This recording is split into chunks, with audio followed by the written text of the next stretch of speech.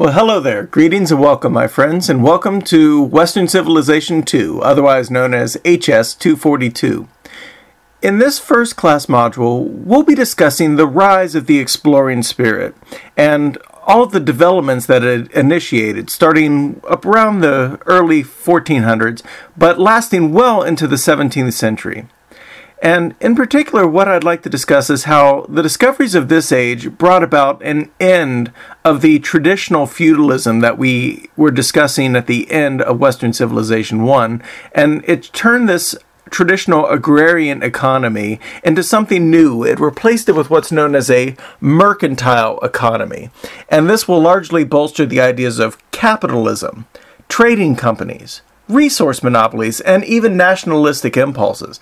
All of this will be brought about by this change that started with exploring new lands and new vistas. Now, unique to this lecture, we will be focusing on the early Portuguese initiatives, and specifically their drives to reach the spice-producing areas of India and the Far East. So, if you're ready, go ahead and strap yourself down, and let's find out what happens when the size and scope of the world literally doubles overnight. So, to begin with, I want to ask this question. Why go exploring? What do people gain from going exploring? And I guess a closely related question to this is, what needs to happen to make worldwide exploration even possible? So, go ahead and brainstorm with me for just a moment on those set of questions. What do you gain? Well, you gain knowledge of the environment. You gain an understanding of where people groups and resources are located. And you begin to understand that there's an easier way of doing things, at least where travel is concerned. Well, all of these benefits certainly played a part, but in particular, I want to discuss 5 factors that seem to be crucial in understanding why European nations, starting around 1400 all the way through the 1500, began throwing caution to the wind and said, let's go set sail and let's improve where we are. And the first of these factors is the Crusades. Now, as you remember from last year's Western Civ class, starting around 1096, European monarchs began leading soldiers to the eastern shores of the Mediterranean Sea, and their purpose for going was to wage war against the Muslim Abbasid Empire, and that they're particularly wanting to protect Christian interests in the region. They want to protect pilgrims traveling, and they want to protect holy sites, particularly those sites in Jerusalem and Palestine. And these wars lasted for nearly 200 years, intermittently, and they were met with varying degrees of success. But one of the lasting effects is that European nations began to realize that unique goods and products could be found if you're willing to travel to other places outside of Europe. So one of the answers to our question, why go exploring, is that Europeans realized that there were things that they wanted and that they wanted to procure in these lands outside of Europe, and that the knowledge that even these goods exist was necessary to start this ball rolling. Well, a second factor is that will open the door to world-spanning adventure is the arrival of a foreigner by the name of Genghis Khan. Genghis Khan is a Mongolian emperor who reigned between 1162 and 1227 AD. And he created the most vast land empire the world has ever known. Even to this day, no one can compete with it. And as I'm sure you can remember from our previous class on Western Civ 1, Genghis Khan managed to conquer areas all the way from Korea to Poland. And for a while, it looked like his Mongolian hordes would successfully even overrun Central and Eastern Europe as well. And while the power of his rule, the Khanate, was not destined to last, from about 1227 AD to 1405 AD, most of Central Europe experienced what historians call the Pax Mongolica, or the Mongolian Peace. And in short, this means that the Silk Road was reopened between Europe and China, and many foreign goods from the Far East began slowly trickling into European markets. And once again, the lasting effect of this large-scale war is that distant people started taking an active interest in the stuff you could get in faraway lands. And thirdly, in 1453, the ancient Christian capital of the Byzantine Empire, Constantinople, fell to the Ottoman Turks. Now, previously, Constantinople had served as kind of a way station for Middle Eastern goods. Things coming from the east, heading west into Europe, went through Constantinople and through Christian people. Well, with the decline of the Byzantines, European traders suddenly had direct access to Islamic merchants. And this will open the door for a massive influx of Middle Eastern goods, Indian spices, and other Far Eastern things into Europe. But it also left Europeans with a rather sour taste in their mouth when it came to Islamic business dealings, as a lot of this European money is winding up in Islamic hands and is then being funneled into things like the Turkish conquest of Greece, Macedonia, Albania, Romania, etc., etc. And the result is that European merchants began to try to brainstorm new ways. How do I get a hold of all of these goods and resources without necessarily having to deal with Islamic middlemen? Now, I'd also like to stress that Islamic and Chinese goods are not the only thing that the Europeans picked up. They also began to rediscover, or in some cases discover for the first time, the ancient ideas that allowed these other cultures to remain successful, while Europe seemingly lagged behind in the doldrums of medieval feudalism. As an interesting point of note, at least to me it's interesting, no one in medieval Europe would have said to themselves, "Man, I think we're living in a dark age."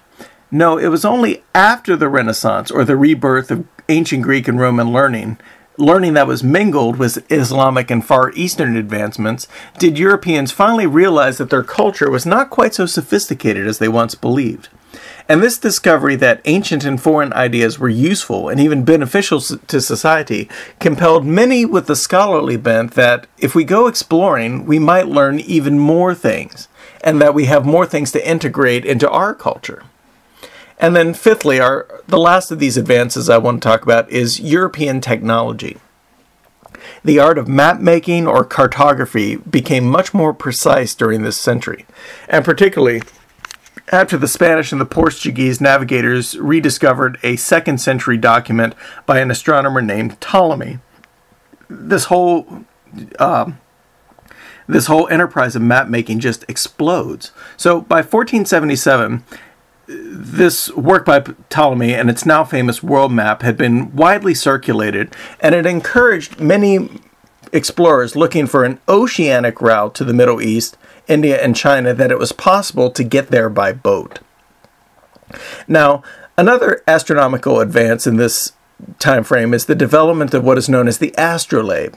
This is a star mapping and plotting device, and once you have it calibrated, it would allow a sailor to find both the direction they're headed and to chart their apparent latitude.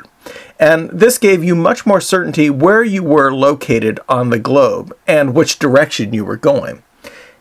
Now, additionally to all this, shipbuilding technology drastically improved with the development of things like the axial rudder, the lateen, and the triangular sail, and this ended up complementing the larger square sail and rig.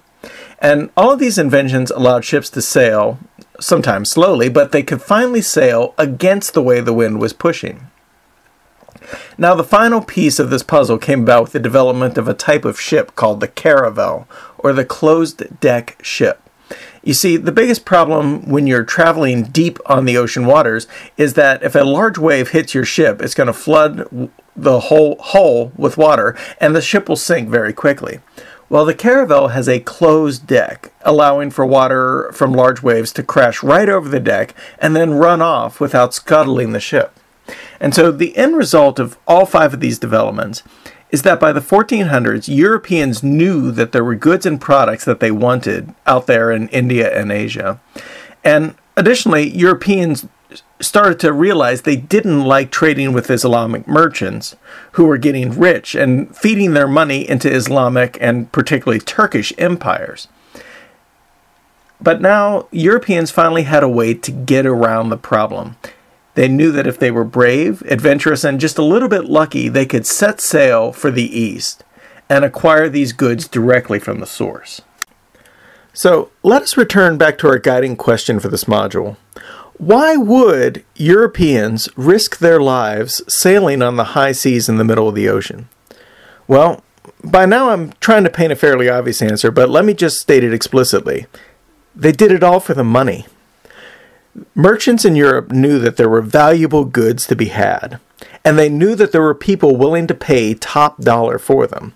So, just to give you one example, an early trader who traveled along the Silk Road by the name of Marco Polo brought back this tantalizing account of the potential wealth and goods that were available if someone was just intrepid enough to adventure there. He writes this, quote, "To give you an example of the vast consumption of the city of Kinsay, let us take the article of pepper, and that will enable you to have some measure of the estimate that must be the quantity of the victual, such as meat, wine, and groceries, and other things which are necessary for the general consumption of the city."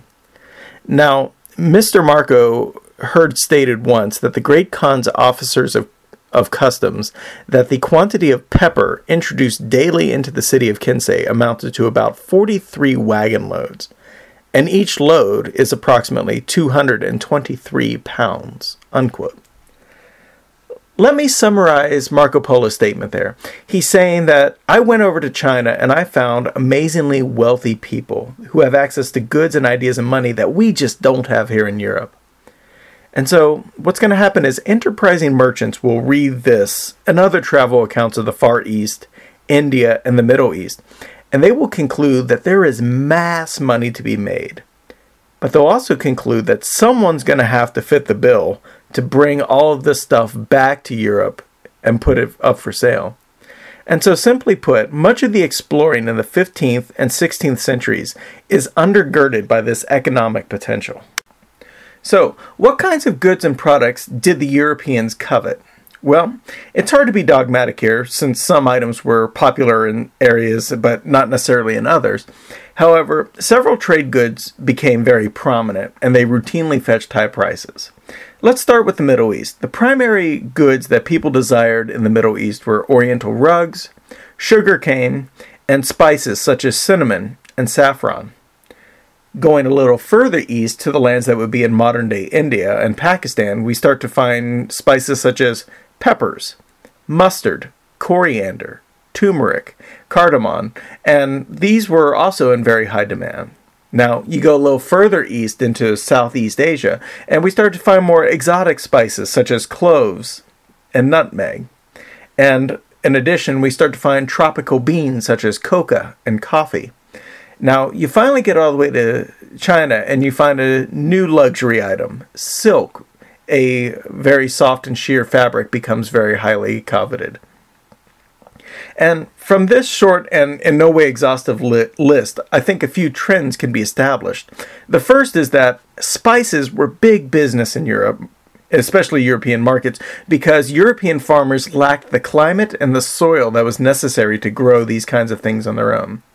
And since European food at this time was typically lampooned as dull, bland, and boring, once the spice trade opens up, these spices will give food flavor and texture, and this will be viewed as a vast improvement.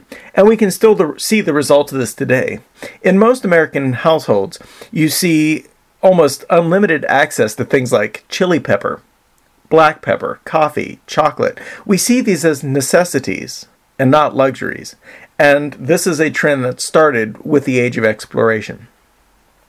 Now, a second trend that I think we can see here is that foreign textiles such as rugs and silk were in high demand because you just couldn't make them in Europe. And this will be particularly true of the silk trade, as the Chinese were able to keep the existence of silkworms secret for centuries. Now, a third trend I think we should point out is that, well, what do all these products have in common? And the simple answer is, they're rarities. They were difficult, if not impossible, to make in Europe, and the exotic nature of these luxuries made them just all the more attractive to European buyers. And we still see this mentality even today in our advertising. If you call something exotic, or you say it's imported luxury, what you're implying is that this is a product that you can only get from a certain place. And if you want one, it's going to cost you.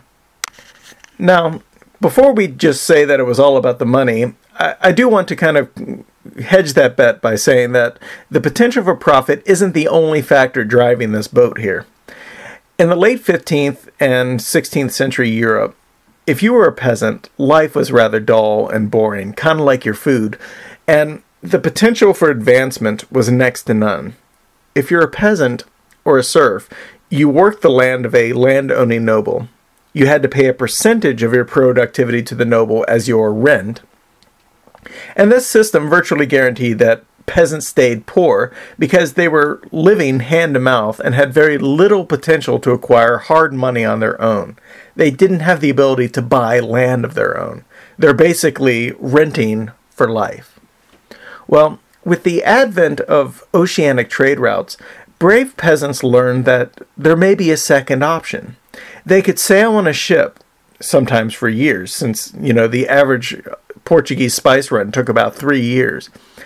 And these spice runs were very lucrative, and when the traders returned with spices in hand, they were often paid with cash, and peasants were often allowed to take a box of these spices home with them for themselves, and they could sell them themselves.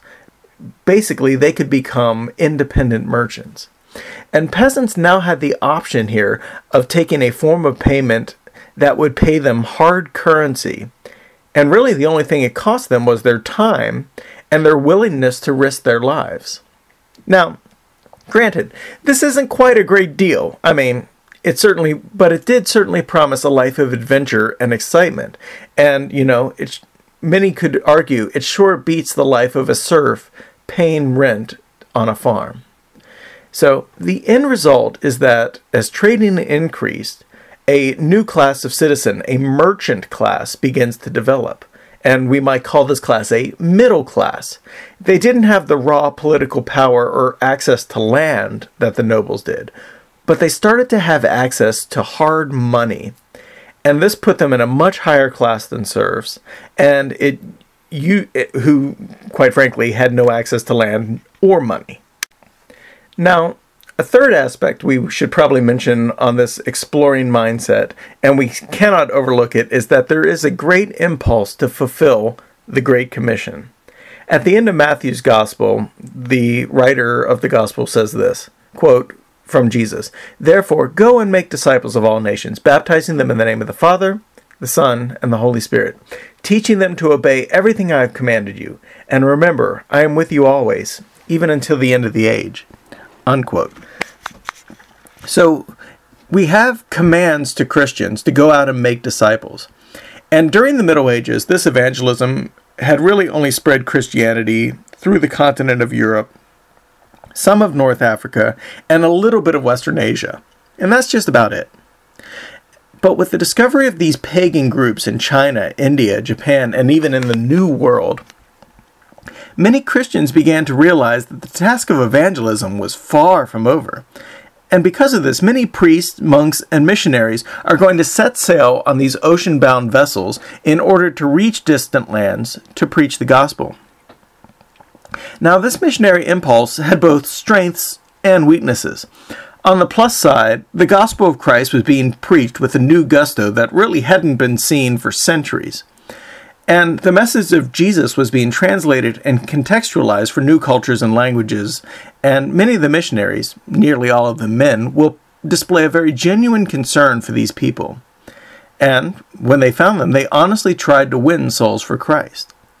But the drawbacks of this missionary impulse is that the missionaries often had to travel with the sailors, soldiers, and businessmen that made these profits and conquests possible in the first place.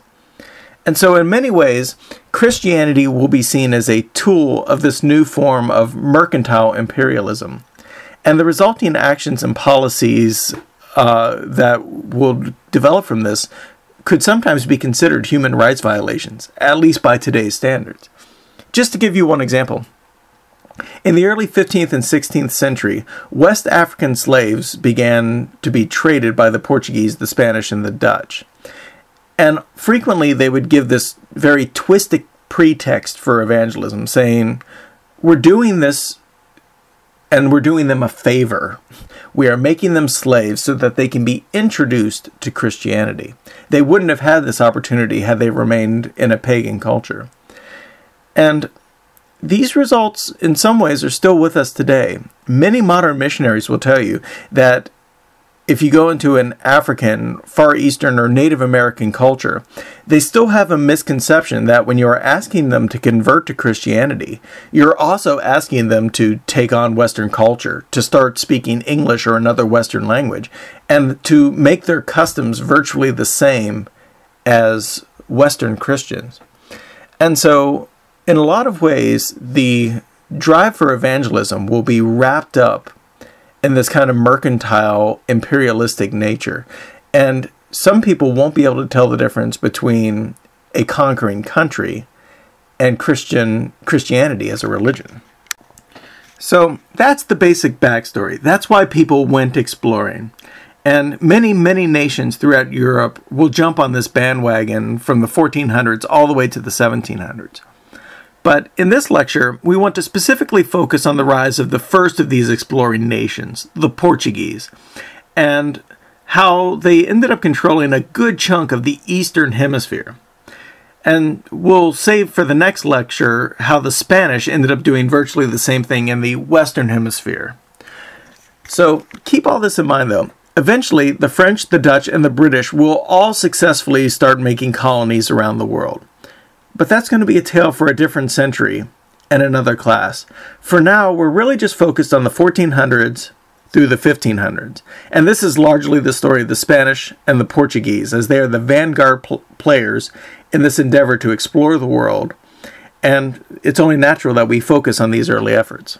So let's start off with Portugal. Where is Portugal? Well, on this map here, it's that slender section marked in red that's next to Spain. You see it there on the tip of what's known as the Iberian Peninsula? That location of Portugal gave the country a distinctive advantage when it came to exploring the Atlantic Ocean, i.e. the entire coastline is on the Atlantic Ocean. They had also, in addition, they had close proximity to the northern coast of Africa, and the shortest distance of all to reach the small northern Atlantic archipelagos. These are island chains known as the Canary Islands and another island chain called the Azores. And in short, Portugal faced west towards the Atlantic, and as a people, they took full advantage of this orientation. Now, things really began to heat up for the Portuguese expansion in the early 1500s. As they began establishing major colonies in what would now be today Brazil, Angola, Mozambique. And in addition, they also conquered many major seaports along the coast of India, Indonesia, China, and even Japan. And all totaled up, notice what this map is showing, they didn't really produce a large land empire. There's not a lot of red space here. But notice that most of the areas they are covering are on the water. It's that blue area that they're controlling. And what this will mean is that the vast strength of this Portuguese initiative was that it conquered the Atlantic and the Indian Ocean. They're sending their ships back and forth, and as they controlled the shipping lanes, they controlled access to a lot of these exotic goods coming from India and the Far East. And control of these lanes made Portugal very wealthy and a very formidable empire during the 16th century. So, any respectable discussion of the Portuguese really has to begin with Prince Henry the Navigator. Henry was born the third son of King John I and Queen Philippa of Portugal. And so Henry was not in any direct line to be king, but because he is born of noble birth, he has quite a bit of money to invest, especially in building overseas adventures. And Henry will begin to use all of these oceanic exploits to his advantage. So starting around when he's around 21, he will help his father and his older brothers conquer a port city of Ceuta, which is a Muslim-controlled port in what would today be Morocco in North Africa. Now, this is not a huge conquest, but what this conquest will show Henry is that all of these exotic goods that Europeans are wanting are coming into major ports that are controlled by the Muslims. And he realizes, if I can control this port, I can control how this stuff gets to Europe. And so there's all kinds of things that he's going to be realizing. So, for example, he knows that there's gold coming to this port somewhere south from the Sahara Desert. He knows that there's spices coming across the northern tip of Africa, somewhere from Egypt, the Middle East, and so forth. And as he's gaining control of this city, he's gaining control of the profits from its trading. And he realizes, I don't need to conquer a whole country. I just need to control the ports where all these resources end up. And this became the mode of operations for the Portuguese Empire for about the next 165 years. They would largely conquer ports. And once you have access to the rare and valuable goods from the ports, you don't really need to control the people further than that.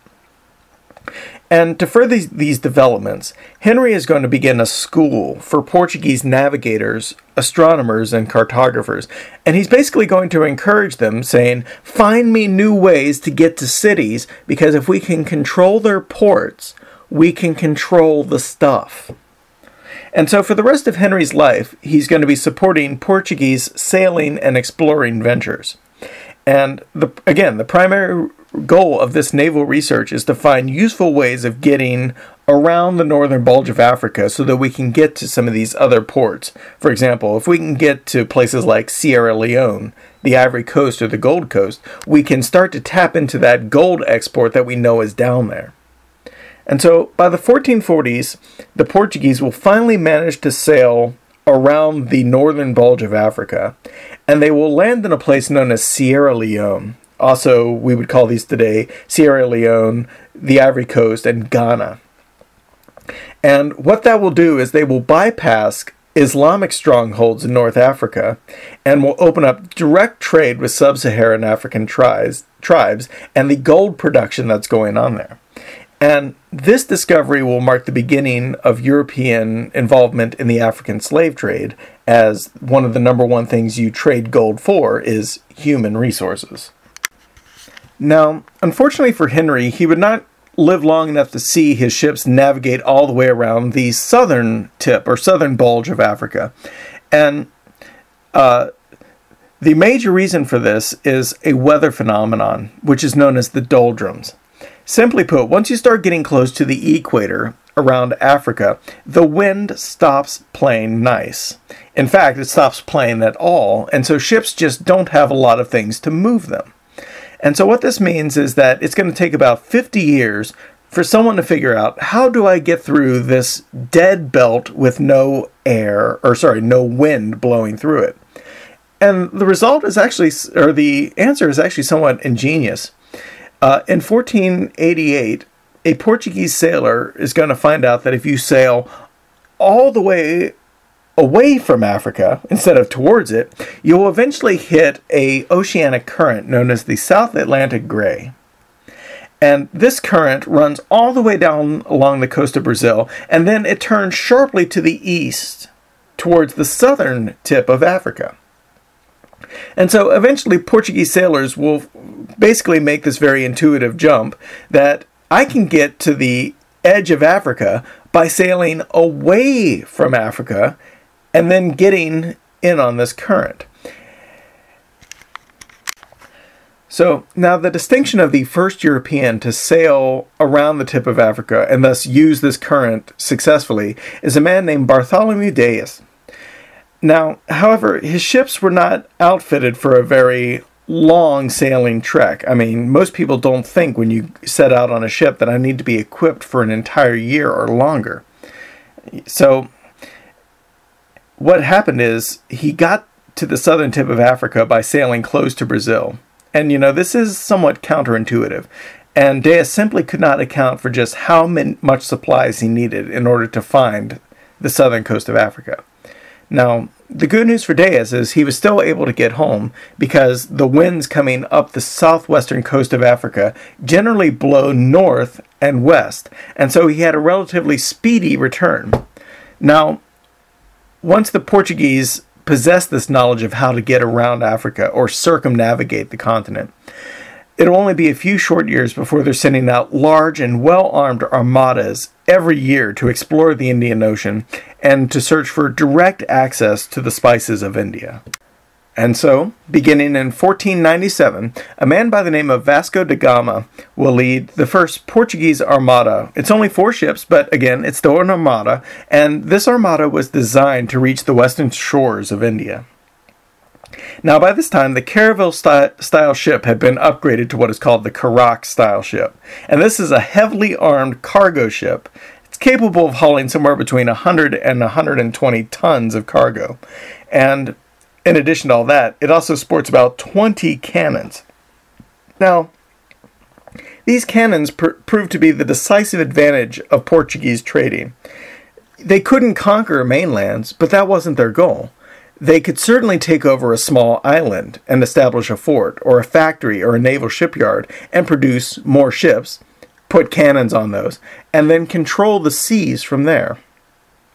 So, da Gama left Lisbon, Portugal in April 1497, and he used all of these things that we've looked at up till now. He took the Atlantic currents to get to the southern end of Africa.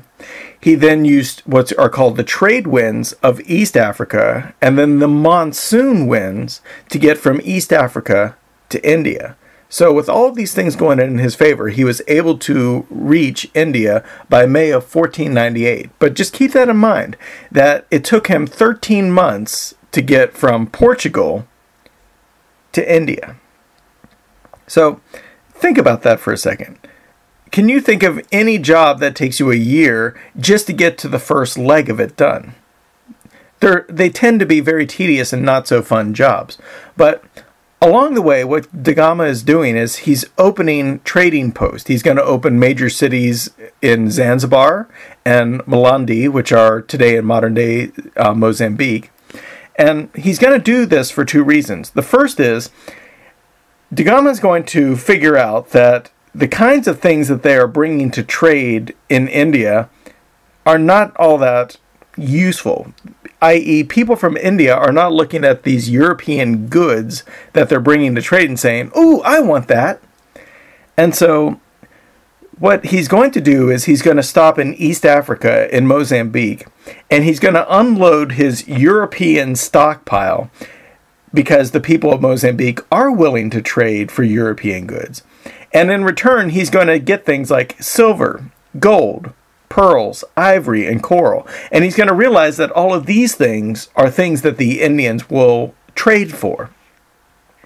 And so, once he finally reaches India, da Gama and his crew will trade there for nearly 5 months, and then they'll start back for Portugal. He's going to finally arrive back home in Portugal in July of 1499. And this trip was so successful and so lucrative that another Portuguese sailor by the name of Pedro Cabral is going to leave the following year with a second Portuguese armada with twice as many ships. Basically saying, we now know how to get here, we know there's money to be had, let's go get it. And so, Cabral, learning everything he could from da Gama, is going to make the entire trip to India and back in 15 months. He's going to figure out the system for doing this. And so at this point, every year, Portugal is going to send a new armada. And that's going to mean that they're going to have pretty much a ubiquitous or, constant presence in the Atlantic and Indian Ocean as far as their ships are concerned. And this is really where the true power of the Portuguese Empire was at. With so many heavily armed ships traveling up and down the sea lanes, they're able to maintain a virtual monopoly on the spice trade, and they'll keep that monopoly until the mid-1500s. It's only when the Dutch and eventually the English navies start pushing in on their territory that the Portuguese will no longer have naval supremacy. Now, I should probably note that not everybody is happy that the Portuguese are finding all of these really awesome sea lanes.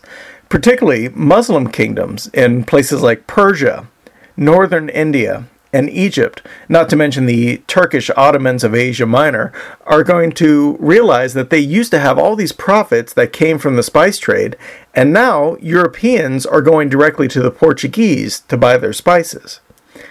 And so now that Christians and Europeans are getting their spices directly from the source, demand for Islamic spices are going to plummet. And so from 1503 to 1515, there's going to be nearly constant naval warfare between Islamic states and the armadas of Portugal. And heading most of these ventures is going to be a man by the name of Admiral Alphonse de Albuquerque. Now, this guy is often regarded as one of the most brilliant naval strategists of all time. And what he's going to do is he's going to rely on superior firepower and the greater mobility of Portuguese carracks, and he's going to severely cripple Islamic maritime activity all throughout the Indian Ocean. And while I can't name everything this guy has done, here are just some of the major exploits.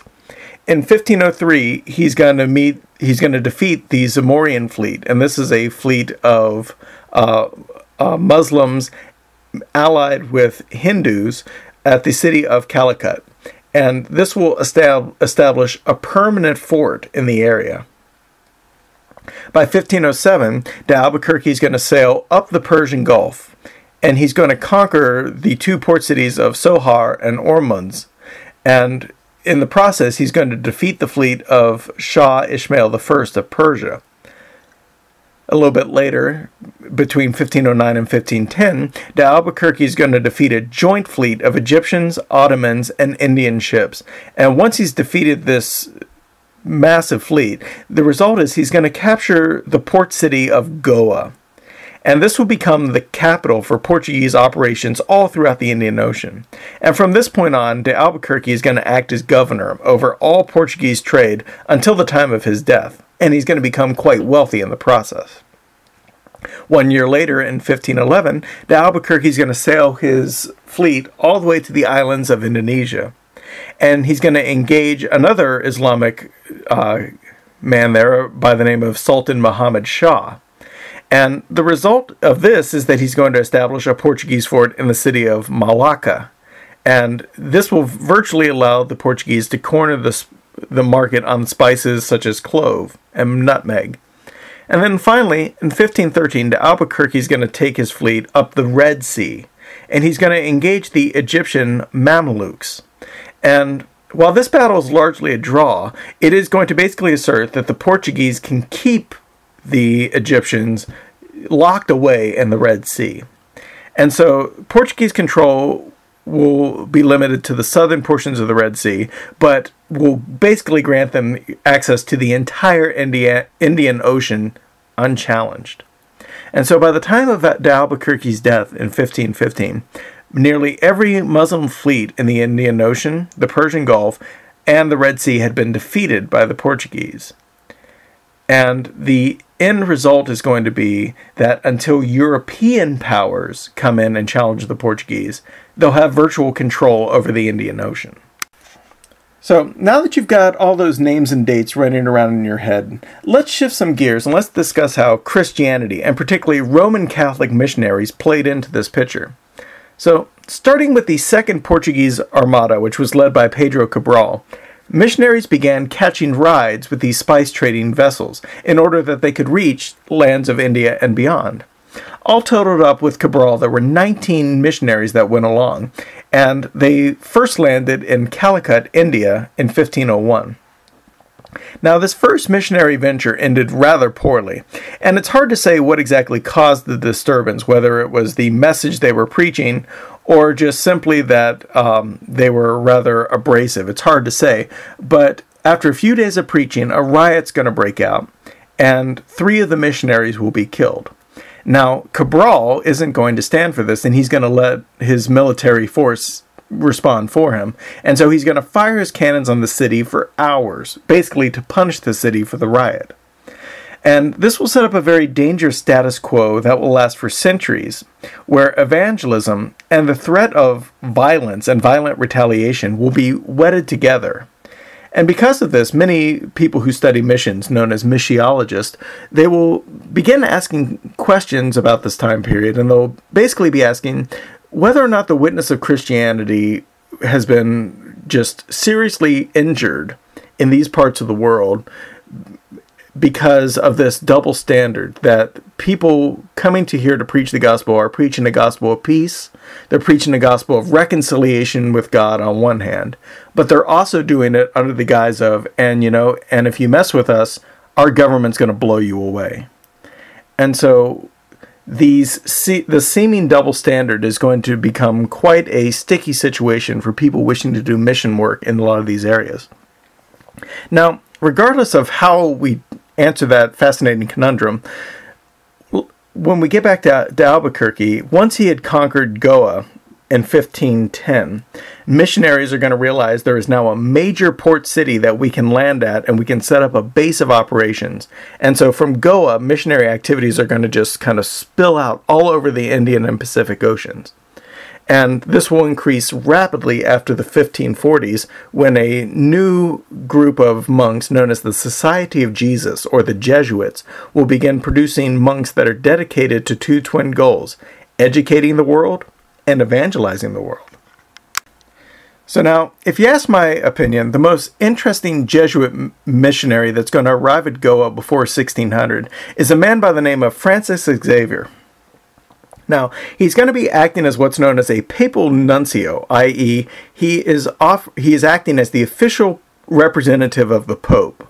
And Xavier's going to arrive at Goa in 1542, and almost immediately he's going to begin working with the native fishermen who live along the Indian coast. Now, to understand why this is important, we need to talk about Indian culture just for a second.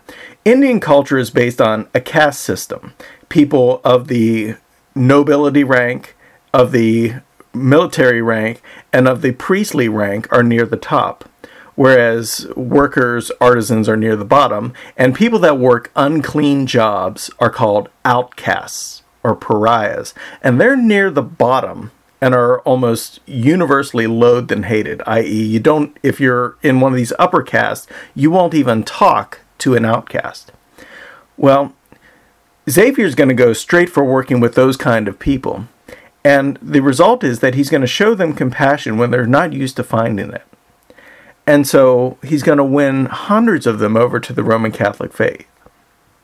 Now, I could probably say a ton more about Xavier, but he's one of the 5 people that you will have to do for one of you in this class will have to do a class project on him. So I wanted to save discussions about him for a later time.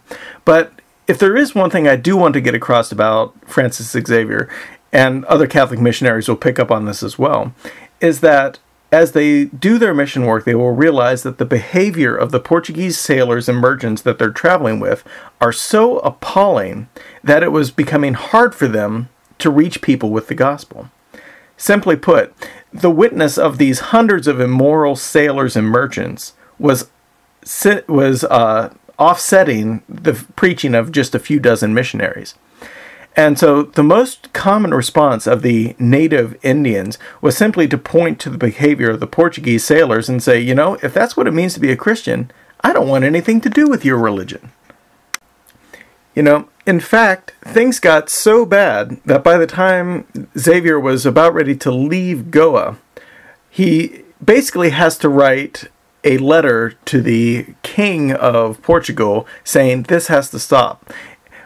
One of my favorite scholars, a man named Samuel Moffat, writes it this way. He says this, quote, "When he returned the next year, Xavier had soon come to the conclusion that the Portuguese Christians in the trading posts were as great an obstacle to the spread of the gospel in India as any of the Indian superstitions or Hindu resistance to Christian evangelism.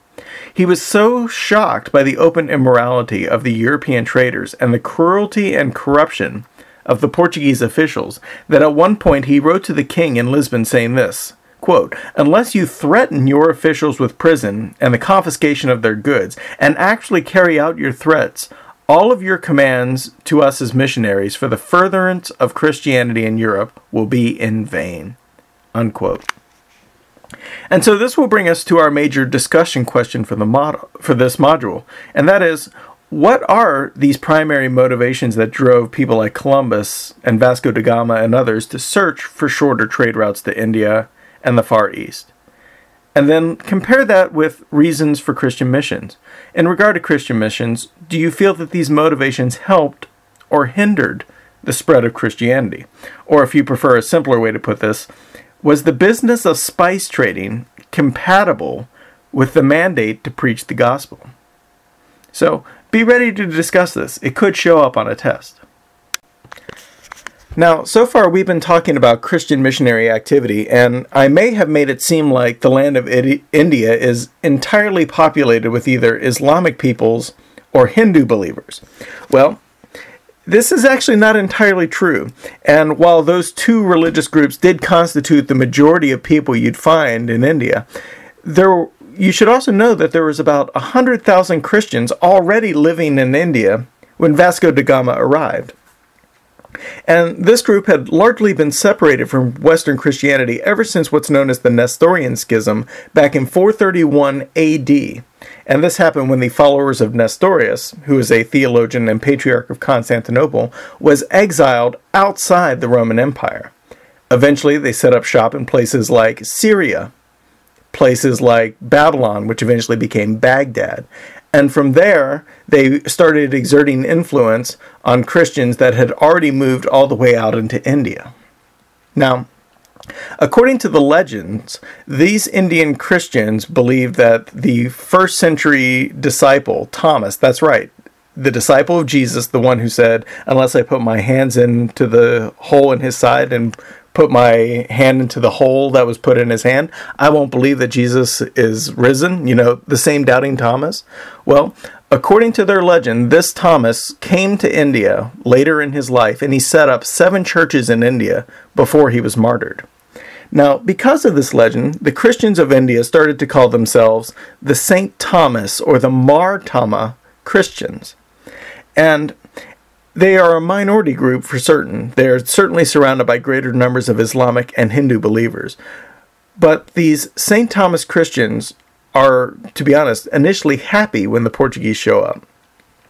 Because, oh look, here's finally another Christian group. Finally we have people we can relate to. And they'll actually be so happy about the Portuguese showing up that the Archbishop of the Mar Thomas during the time of Vasco da Gama, a man by the name of Mar Jacob, is going to help da Gama establish his trading privileges in the major ports of Calicut and Kochi. Now, I will say, this warm welcome went south and cold very, very quickly. The Roman Catholics realized that the isolation of the St. Thomas Christians had produced a very culturally distinct form of Christianity, and quite frankly, culturally distinct in Roman Catholic eyes usually meant it's heresy. It will send you to hell.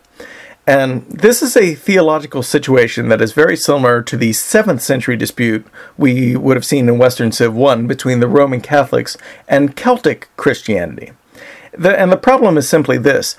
If you separate a Christian group from other Christian groups for too long, eventually they will develop their own traditions, they will develop their own theology, and if they ever meet up with other Christian groups centuries later, both groups will often have a hard time recognizing each other as Christians at all.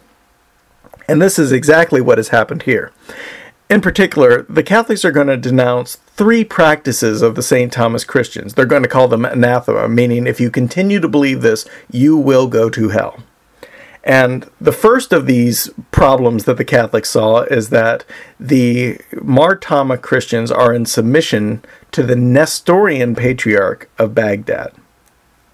Now, it's hard to tell whether or not the Mar Thoma believers are actually Nestorians themselves. We don't have much of their own writings. But for the Roman Catholics, this association with a known heretical group is not acceptable. Now, the second problem the Catholics are going to have is that the St. Thomas Christians do not erect icons or use bas-reliefs in their church. And the Roman Catholics are going to take this as a sign of iconoclasm, i.e. that they destroyed icons and that they have been somehow influenced by Islamic thought improperly. Now, the third problem the Catholics are going to have is that the liturgy of the St. Thomas Christians is conducted in a language known as Syriac. And all of their copies of Scripture are also in Syriac. It's a translation known as the Peshitta. And Catholics will take a look at this translation. They'll realize, oh, you guys are missing books in your New Testament. You don't have the Revelation of John. You don't have James. You don't have Hebrews. You don't have Jude. You don't have 1st through 3rd John. And so all totaled up, the Roman Catholics are going to condemn the religion of the St. Thomas Christians, and that they are going to begin preaching that unless they start submitting to the Pope in Rome and all of his official teachings from the Roman Catholic Church, that these Thomas Christians will be, i.e., no longer Christian and will be going to hell as heretics. So, unfortunately, for about the next 100 years, Roman Catholic priests and missionaries will begin doing everything in their power to undermine St. Thomas Christianity. They will do things to have Thomas priests and bishops removed from office. They will try to have them imprisoned or exiled. And once that happens, the Catholics will swoop in and try to replace them with European clergy that are loyal to the Pope. Now, these developments will not be taken well, and by 1599, in a synod known as the Synod of Damphir, there will be an official split made between the Thomas Christians and the Catholics. The Roman Catholics are going to condemn the St. Thomas Christians, and they'll use terms very similar to what we would have seen in the Synod of Whitby back in 668 AD. One of the canons of that synod reads like this, and I say this, quote, "There cannot be two laws for the Church of India, one law of St. Thomas and another law of St. Peter. There can be only one law, the law of Christ. Moreover, Christ has only one vicar, who declares this synod, that this vicar is the head of the whole church on earth. And all those who deny obedience to this said Roman bishop are transgressors of divine commands and cannot obtain eternal life." Unquote. Or if I could put this in my somewhat snarky Protestant way, yeah, there's only one law, the law of Christ, but really the law of Peter is the only one that counts, because only the Pope in Rome can tell you what the law of Christ actually means. Well, at this point, the St. Thomas Christians basically said, no thanks, we'll go elsewhere. And they walked out of the synod. And from this point on, the two groups have basically been telling each other, you're wrong, you're going to hell ever since. So I guess while we're on the subject of Christian separation, let's shift gears just a little bit and talk about the Portuguese problems with the Spanish. You see, in 1492, when Christopher Columbus made his epic journey all the way into the New World, when he came back, he didn't go back immediately to Spain. He made a short stop in Lisbon, Portugal, and he managed to tell King John II of Portugal everything that he had found sailing west. Now, of course, Columbus is going to tell John that he found a route to India. Well, he didn't find India. He found the Caribbean islands instead. But regardless, John II is going to become upset by this because Spain had funded Columbus's mission. And basically, Spain and Portugal already had an existing pact, as it were, basically saying that all islands in the Atlantic Ocean south of the Canary Islands were to be the property of Portugal. Well, Columbus's discovery is certainly an island south of the Canary Islands. They're very, very far west of the Canary Islands too, but they are south of the Canary Islands. And so, for the next 2 years, this argument is going to go back and forth between Spain and Portugal, until finally Pope Alexander VI is going to be asked to enter into this dispute and settle it once and for all. And the result is that in 1494, there's going to be the Treaty of Tordesillas, which will attempt to divide the exploration and conquest of the world between the Spanish and the Portuguese. Now, I know what you're thinking. Well, what about the French? What about the Germans? What about the British? Don't they get a say? Well, apparently they weren't all that important to Alexander VI, and they certainly weren't all that important to the Portuguese or the Spanish. But let's just say for the time being that this division was between these two world naval powers, and the division went something like this. There we go. You see that map? You see that line running all the way down through Greenland and through part of South America? That somewhat arbitrary line of demarcation is the 46th degree west of the prime meridian. i.e. it's a line of longitude. And the Treaty of Tordesillas is basically going to say this: the Spanish have permission to settle the New World and anything to the west of 46 degrees west, while the Portuguese can claim everything from 46 degrees west and east of that, which will include the eastern half of Brazil and all of the Indian Ocean and all of Africa. And the major result of this is that the Portuguese will found a colony in Brazil, and by the 17 and 1800s, Brazil will actually become their most successful colony because it will be their most settled colony. And so, starting early off around 1550, Brazilian plantations will begin producing a major product known as sugar cane. And there's also a side product you make from sugar cane, and that is rum, which is basically a distilled spirit you make from sugar. And this is going to be a very large-scale agricultural venture, and it's going to require a significant amount of human labor in order to get the job done. And of course, the Portuguese are going to supply this labor by trading in slaves from their other trading posts that they had established on Sierra Leone, Angola, and Mozambique. And so, by the end of the 1500s, nearly 1,000 to 2,000 slaves are being transported every year to supply the steady demand for human labor on Brazilian sugar plantations. And we'll talk about this problem of the transatlantic slave trade in later lectures, but just for now I want to suffice to say that this state of affairs started some potentially sticky situations for future generations like ours to have to sort out. Alright, and so before we go on to the Spanish, let's go ahead and pause here and draw some conclusions about Portuguese exploration. The first major point I want you to take home is that the Portuguese set a standard for European imperialism during the early age of exploration. And in many ways, this will be a might makes right type of pragmatism. Because the Portuguese had the power to control the Indian Ocean by naval power, they did. Because the Portuguese had the power to violently protect their businesses and their missionary endeavors, they did. Because the Portuguese had the power to export human beings from Africa and force them into slave labor, they did. And other Europeans are going to be looking kind of over their shoulders here, and they'll be taking some very careful notes. And what's going to happen is European nations are going to follow suit, and most of them are going to act this way in the affairs of South America, Asia, Africa, and even in the New World. All of these European nations are going to follow Portugal's lead, and this state of affairs will continue pretty much until World War I. Now, the second take-home point I want you to get is that all of these European powers are not only going to adopt the status quo, they will rarely question the status quo. And they will use numerous ways of justifying this. They will justify it politically. We have to control the area. We have to make sure that these upstart nations don't undermine the status quo. They'll do it theologically. Look, these people aren't Christians. It's our right to go in and conquer them. They'll do it financially.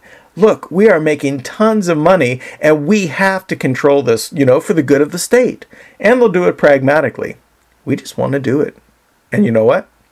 We're going to do it well. And so the end of all of these justifications, the end result of all of this is going to be that European nations will become exceedingly wealthy because of this mercantile imperialism. And it's going to take about 250 to 400 years before they start developing a conscience about it. And by this time, the damage done is very deep, it crosses many cultures, and in some cases it may even seem irreversible. And so today, we still very much feel these consequences when we speak about how Europeans and people of European descent relate to people of African descent, Asian descent, Indian descent, Native American descent. And all of these problems will largely have taken root and come to full blossom during this time period. And we're going to be unpacking these consequences for a large chunk of this class, in fact. And so, I know that's a lot to think about, my friends.